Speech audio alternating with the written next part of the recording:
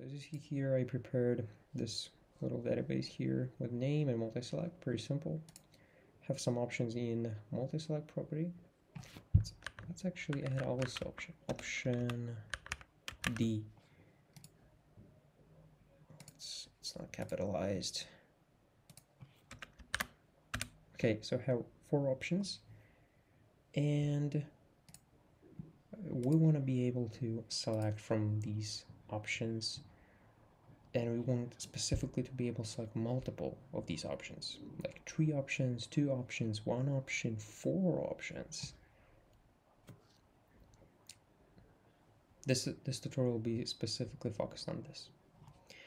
So yeah, you should have a database with integration, of course, invited here.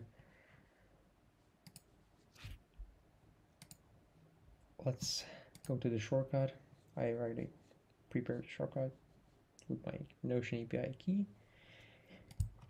So the start is very simple. All you do is like put as for input, just for name property, so our new record will have some name. Let's add a list. So this list will contain all of the options we have in multi-select property. So I'll just put 4, and now we are putting them here one by one. Option B, option C, and option D. 4 options are right here. Now, of course, we need to choose from this list, and we need to edit this action a bit. We need to put a check mark on select multiple. That's important. We don't need to select all initially, just ignore that. Show as. Okay. In this tutorial, we'll use the I call it handmade JSON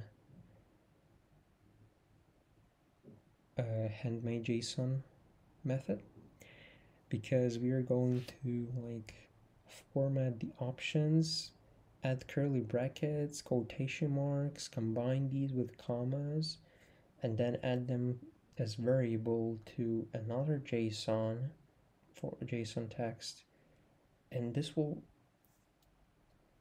be our request JSON that will be used as a file in get contents of URL action. So after we choose any of these options, we can select multiple. We need to repeat with each of these selected options, with each selected item. Specifically, what we need to do with each item is we need to format it in JSON. What we need to do is put these curly brackets, quotation marks, colon, quotation marks in this first field, like it's text field, basically. And in second quotation marks, we put in repeat item. So repeat item is one of the selected options right here. Okay, so after we've done this with all of the selected options, we want to combine these. So I'm going to search for a combine text action. Here we are. We are combining them, combining repeat results, but not with new lines, with custom, and the custom is comma symbol. Okay. So we have basically finished with selecting options and formatting them. Now we need to create this framework JSON that will have places for our text variable and selected options variable to put in. For this, we will use JSON app. It's available on Mac as well as on iPhone and iPads. What you should do is open this up, create a new document, and select root of document, dictionary. Then I recommend you to create another pane, hitting the symbol, and click show plain text. In this left portion, hit plus, and we need parent and properties, as we are going to create a create a page endpoint. We need parent and properties in request body. So this first will be dictionary parent. Inside of dictionary parent, we'll create text database ID. Leave it empty because we'll add this database ID later in the shortcut.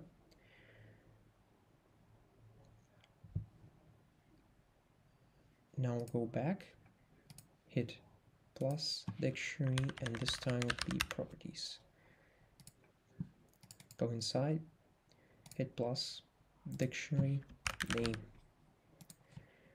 Go inside. You may already know how do you create what are the steps for name property. It's array title, inside dictionary, inside again dictionary, and inside of this text dictionary we're going to put content field.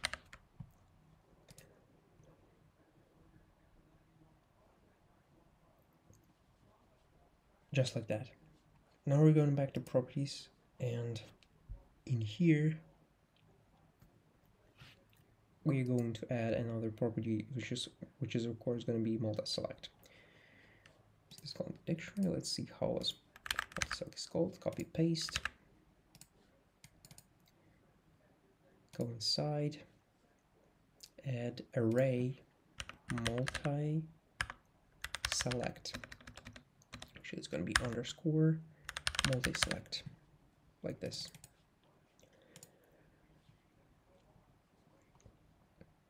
Now go inside, and basically we don't need to do anything more. This is it. This is our framework.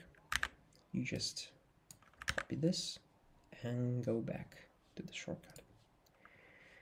In shortcuts, we'll put text here and this thing right here.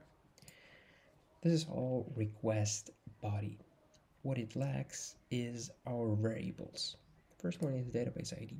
We won't put this variable, we'll just copy the link to this database. I'll just cut the ID in my spotlight search, put it in database ID field. Now properties, name. Name will have provided input, multi-select.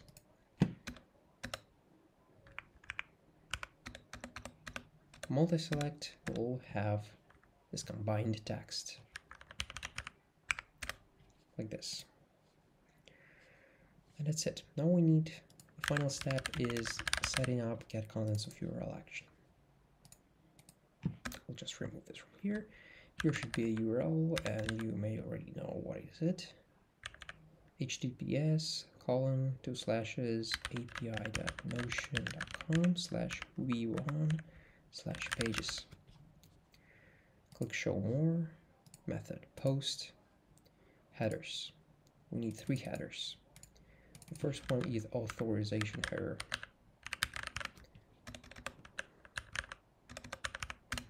Authorization header, and this will contain var value. Value is my Notion API.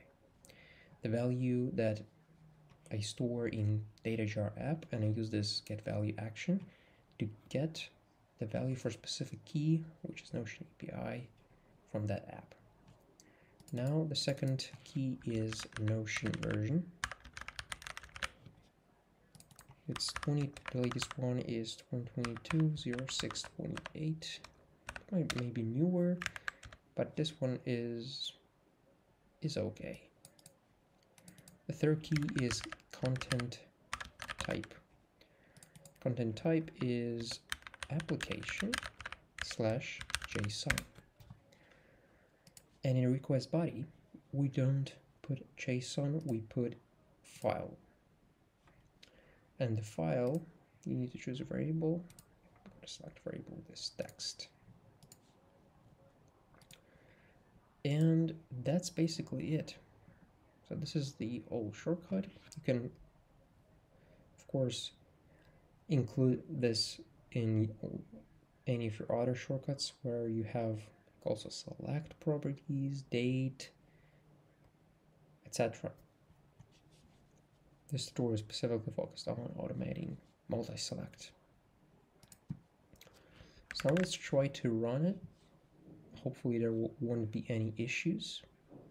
So yeah, multi-select underscore underscore select colon combine text. This. Okay, let's try to run this. It's gonna be test 1.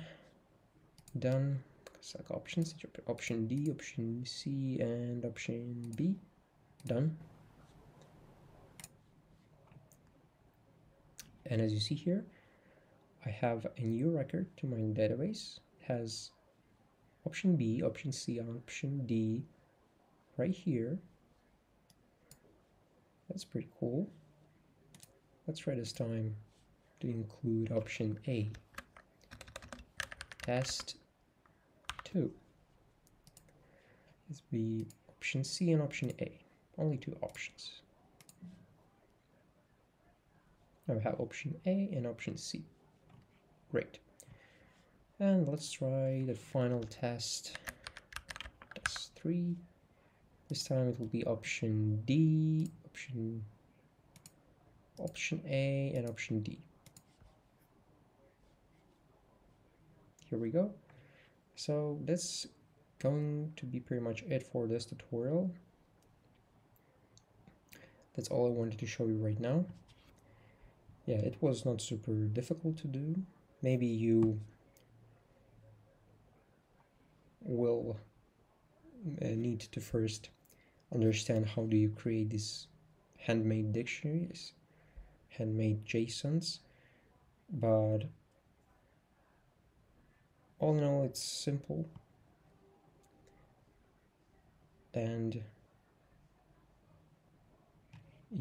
hopefully you will be able to create these for your shortcuts. So thank you for watching. If you liked this tutorial, please hit a like and subscribe for more tutorials. Thank you for watching and have a great one.